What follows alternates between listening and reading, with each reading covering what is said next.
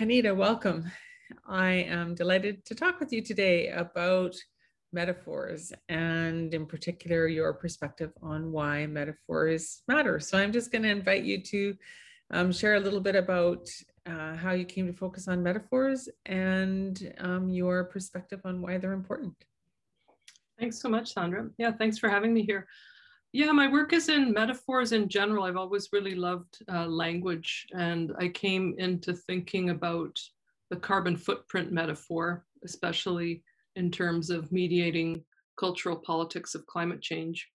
But in those studies of metaphor, I really started to think about metaphors that we can't do without them, right? Metaphors really matter to our way of being in the world.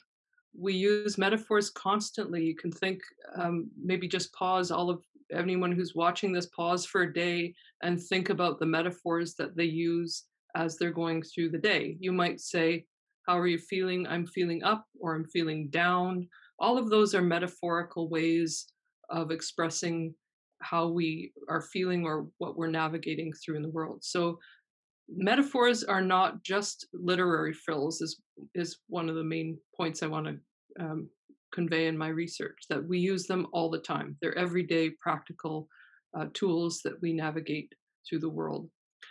So they matter. They matter in terms of getting us through the world. They help to reduce complexity, not in a poetic way, but just in terms of understanding how we understand issues. So in my recent work, I looked at COVID-19 and the way that we use war metaphors to mobilize action around the pandemic.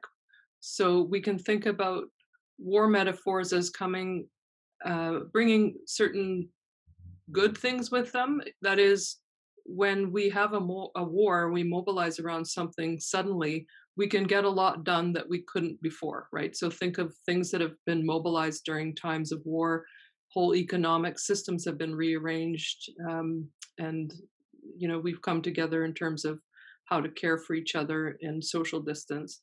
So that war metaphor is really a useful one for public mobilization in terms of COVID-19. But the other aspect of my studies of metaphor has to do with what else do metaphors bring in that are sort of unintended or potentially troubling notions as well. So when we think about war, we have to mobilize against enemies. So in this sense, COVID-19 itself could be an enemy, but there are a whole range of other enemies that are sort of brought in with this metaphor. So we can think of the anti-Asian hate crimes that have happened since COVID-19 have started. These, of course, are bringing in histories that have long existed, anti-Asian hate, but that it's kind of ramped up in this time because certain people think that the enemy combatants are those who are perceived to have brought in this virus. So that's one of the problems with the war metaphor here. I also discuss in a chapter I've written about front lines and who's kind of sacrificed or casualties of war. So while that war metaphor is good on the one hand, especially in terms of public responses quickly to adjust to something, it's going to carry in a whole pile of other things that may be not appropriate to caring societies. So what else are we missing when we have a particular metaphor? Yeah, so the final point that kind of frames my theories around metaphor is that they shift for a variety of different agendas.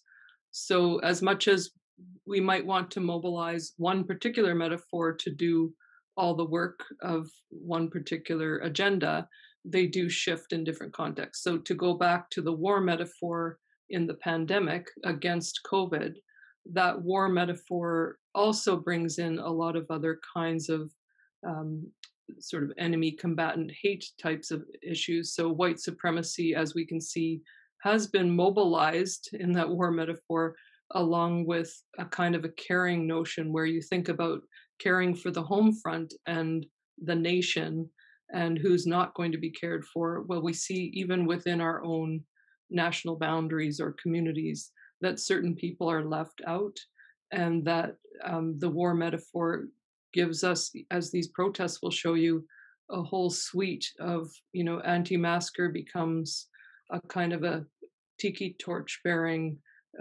white supremacist rally as well. So the enemy combatant can be really troubling for racial equality and all kinds of other intersectional issues. Thank you, Anita. And it's interesting as I listen to you talk because there's so many metaphors that we use in counseling, metaphors that are brought in by our clients, metaphors that come from our discipline, metaphors that maybe we generate together in the conversation. And one of the things that I heard you say in an earlier talk was that um, metaphors function in a way to shine the spotlight on some things, like you've noted here around some of the things that came out around the pandemic and the war metaphor, and also then by default um, invisibilize other aspects or other perspectives or other experiences. And so I wonder if you want to talk a little bit about that for a second. Sure, yeah, and just hearing from your disciplines, health disciplines, that shift between the patient metaphor, how a paradigm shift gets enacted through a kind of understanding that maybe the patient metaphor is pathologizing mental health as someone having deficiencies and someone else on another side correcting that or helping someone through it. So the shift from patient to client perspective seems like a key from my outside perspective, a key paradigm shift that might be empowering in certain ways. So empowering clients who are users of services, it seems like it kind of evens out a playing field in a sense, and that you know you're thought of as someone who is worthy of services rather than a pathologized person. Okay, so yeah, in terms of the client relationship, I think that's a really productive move that people in your field have thought about to shift the perspective. What does it mean to shift from a patient perspective to a client perspective? What does it enable? But what does a client relationship also invisibilize? So if it's purely an economic relationship with a client who is getting services, does that fully enable a whole suite of other collaborative health conversations that can happen? So, is the client someone with whom you collaborate, or is this a kind of a paid for service that you're delivering? So, I guess those are the questions I would ask in your profession. What does each metaphor enable or permit you to do in that relationship? What does it function? How does it orient your discussion with that client? And then if you think of other ways, even decolonizing or critical race perspectives on those kind of health relations, what does that invisibilize? So is that how communities themselves would cast the kind of relationship that you're having? So yeah, that's just a question around neither one is good or bad necessarily in itself, but how does each metaphor function to create a path towards a relationship between the practitioners and the clients, and also in that person's health journey, right? So, journey is, of course, another one that you probably use quite a bit with your clients if you're thinking about health journeys or life journeys. It's interesting to have this conversation about some of this terminology because we've spent a lot of time in this ebook talking about the words that we use and the ways in which we frame the practice of counseling. And I think client is a great one because we've seen that shift away from the medical model towards a more health centered and client centered model. And yet I think we have to critically think about even that term client and what that means and how we position our relationship and the implications for relationships. So that's really, I think, a helpful thing for um, people who are watching this video to consider. Mhm. There's an interesting model in um, critical disability studies as well. It goes from the sort of, you probably know this too, the medical model to the social model, where the society is deficient in some ways Mm. from serving the people with disabilities, to a cultural model. And the cultural model is interesting, isn't it? Because it talks about more collaboration.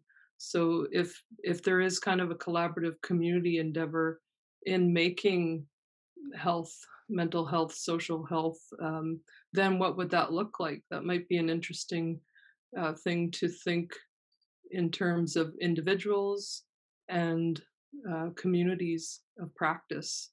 Hmm. What would it look like for a particular two-way relationship? What would it look like in a larger situation if people could determine their own metaphors for Hmm. their own life journey and or a relationship? Yeah, exactly. And I think that's the last part is really the key. Who determines the metaphor? Mhm. And how do we invite forward metaphors that serve the needs of the particular person or community or issue that we're addressing? Mhm. And disciplines need metaphors too, right? So that is the metaphors that we use in our disciplines really do shape our disciplines in generative ways so that we can have a common set of practices and languages to work with. As you mentioned, that has to be part of what is learned in your program and what is learned in communities of practice. So the metaphors aren't bad. We just need to attend to them and sort of make it a conscious thing, which, Mhm. that's the work I think I of myself as someone who has metaphoritis. I can't not think about metaphors, but then it leaves you with this critical impulse all the time to examine that and to say, oh, that metaphor is actually drawing on this sort of microaggression over here or something like that. So you want to have just enough um, attention to metaphor to be critical of it, but not to have it undermine your practice, because I think that is important for your set of disciplines or fields to have shared vocabulary that map onto practices. Mhm. Mm. And I think to make sure that, like you said, we are intentionally choosing Mhm. that vocabulary from that critical lens. Mhm.